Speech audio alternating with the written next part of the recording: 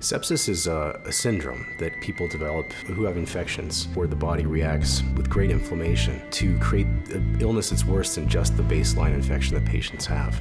And the patients end up suffering organ damage. It's clearly the #1 killer of inpatients in the United States.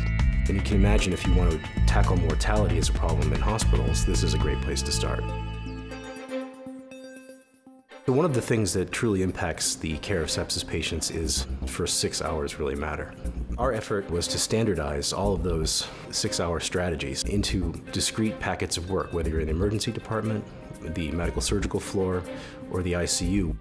We provided education and we saw an effect.